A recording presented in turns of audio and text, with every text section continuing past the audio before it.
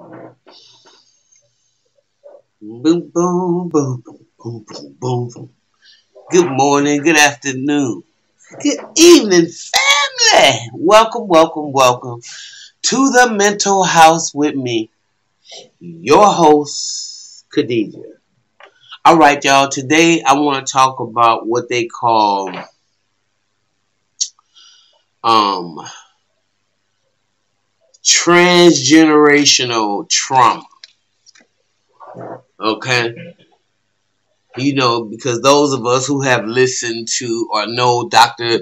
or have heard our great scholars like Bobby Hemmett or Phil Valentine or Sister Iyanla Vanzant, uh, Sister Humda, Sister um, Alajuwon. There's just so many of our great scholars. Queen of Four. But we've had people who've come to us to talk about our transgenerational or intergenerational trauma. So as a people, because of our history, it is a known fact that we have been traumatized from the beginning of our journey here to Northern America. Our ancestors were traumatized by these, in my opinion, savages. And that is something that shortens your lifespan after, because of generational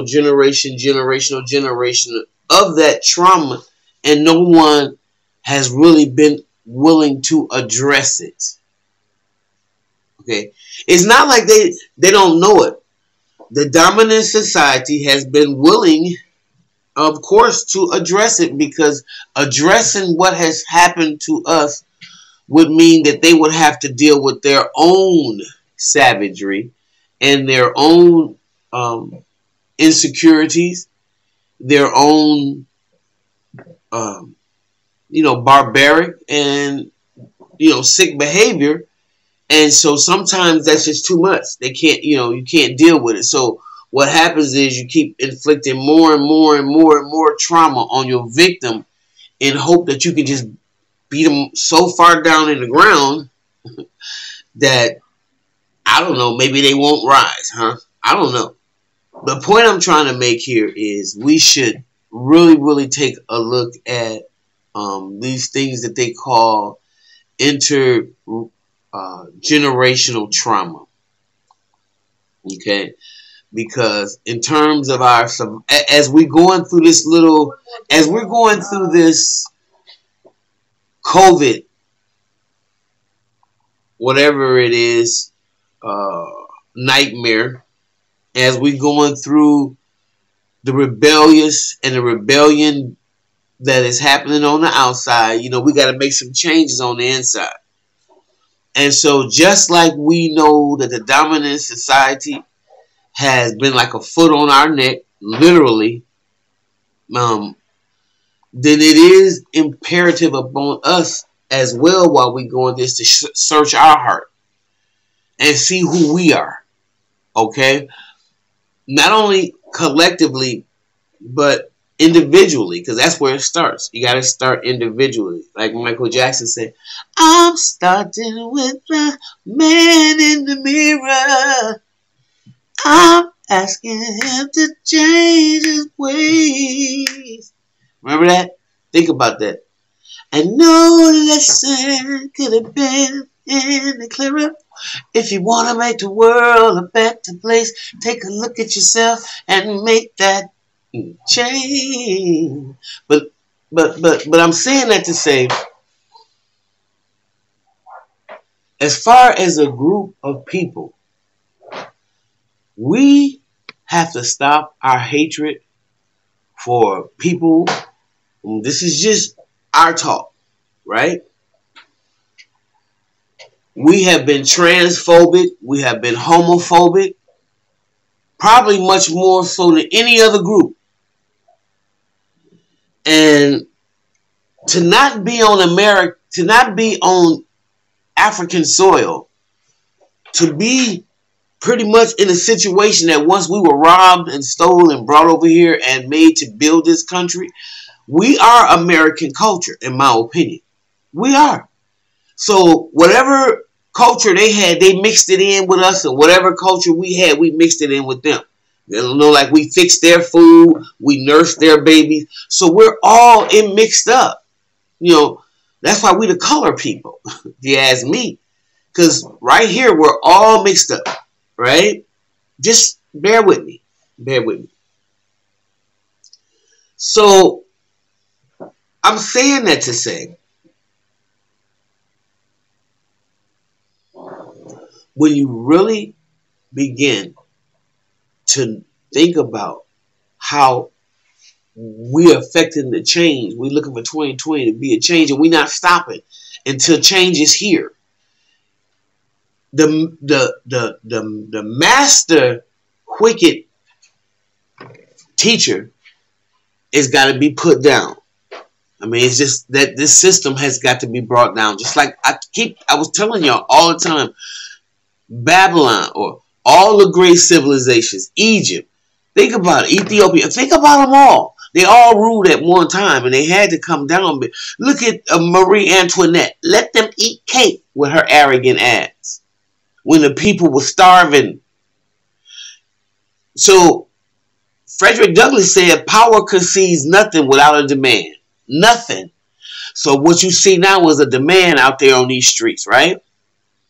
So when we start talking about this generational trauma, and it's really difficult. I listened to the definition because it's very important to me for us to have a lot of black psychologists to deal with black social ills, because we have a specific problem and a specific trauma that was inflicted on us by specific people that we still have to maintain a relationship with.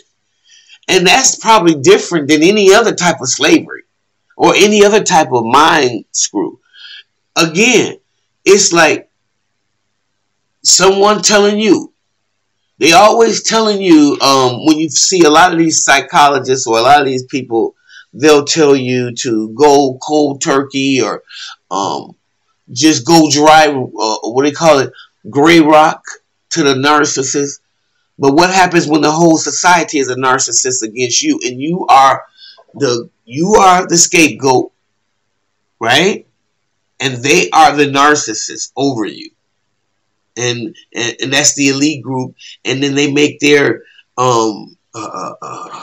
kids pretty much the golden child, which is the other people who are white too. So this is the world we live in a chessboard that we're dealing with, right? So you know that they know that they've inflicted all this trauma on us, okay? And then pretend as if they didn't. But we can fix it with just forgetting about the past. Don't listen to the news. Don't deal with anything. Just keep your life head in the clouds. And there are some people that do that. I got people in my family that do that. You know, and if they really, really religious and really, really saved, what they call saved, they would rather not deal with it at all. But this situation has brought everything to your doorstep. You can no longer say, oh, don't turn on the TV. Just don't watch the news and you'll be all better. What kind of addressing is that for a black person have been through all this trauma?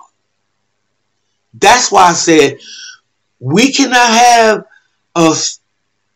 don't get me wrong. I encourage everybody to go to therapy if you can. If you can, and there's free therapy, but you're going to have to be 100%. Because you might find out, unless you get into a network where there's black psychologists, you're going to look at the person that's a white psychologist sitting across from you as part of the problem. So how can a person that is upholding a system that is trying to kill you heal you? How does that work? We have to be able to allow to govern and do our own self. We got a certain set of trauma that you gonna have to respect because you know you inflicted it up on us.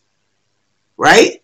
So since you know that, don't come with that, well, where do we go from here? You know damn well where we go from here. We start this stuff over again. And you're going to have to share that wealth. You're going to have to want to. You're going to have to, and those of you that don't, that can continue to shoot people because of the color of their skin, think people less than because of the color of their skin, we're going to have some stiff penalties for y'all.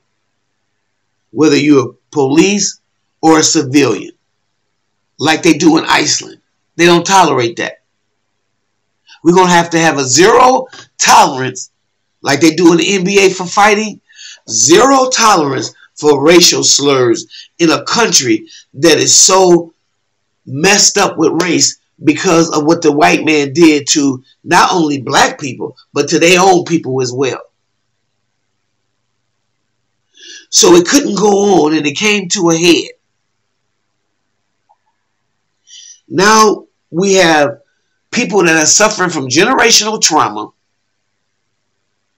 and we got to get that fixed. Just like we got to get the water in Flint fixed. That type of continuation of violence and trauma against individuals that's black. See, y'all got to see this stuff for what it's worth. And if you're not willing to go deeper, as Zoe Williams said, go deeper. Deeper. Let's go deeper. And if you're not willing to do that, then they're going to have to stay out on these streets. We're going to have to stay out on these streets. And if it all fall apart, it all falls down, then you will realize that just like all the other great ones, you wasn't willing to give it up. And your time, our time came. And the reason why I say our, because my ancestors built this. And now we all are mixed in together. That's the reality of the situation. So y'all can't continue to think that you're going to keep America all to yourself when you stole it from the Native American. You can't do it. That jig is up. You're going to have to be more open and honest about the way you've been developing and pretty much working this civilization, this society. You know, if you want to go back, you're gonna have to put it in. You can't even open a school unless you're willing to be honest about how we got here. Because there's a lot of generational trauma, unresolved emotion, and thoughts about traumatic events that go on with each and every one of us, and especially black people.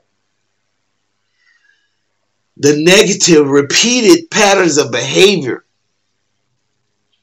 that we keep experiencing and doing ourselves.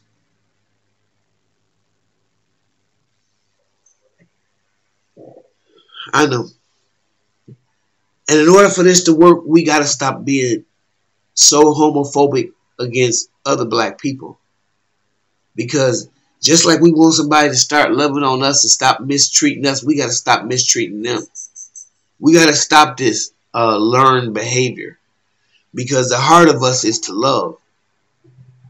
That's who Christopher Columbus saw. A people that was full of love. And you got to remember that. So, if just as we want mercy and grace, we have to be willing to give those things. And so we can receive them. You know. And I hope I haven't ran too much today, but that's what was on my heart. Okay, so I'll be back with another video, and y'all just think about what I said. If you disagree with me, you do. Please tell me what you think and what do you think about this intergenerational trauma. Do you really believe that it has negatively affected our families, or do you just think it's just some mythical cliche phrases that people have said. I know who catchphrased the term, but I'm asking you, do you feel it's real when you look at your families and how we operate in terms of our emotional health, our mental health? What y'all think? Let me know, okay? And I'll see you. I'll see you in the next video. Thanks.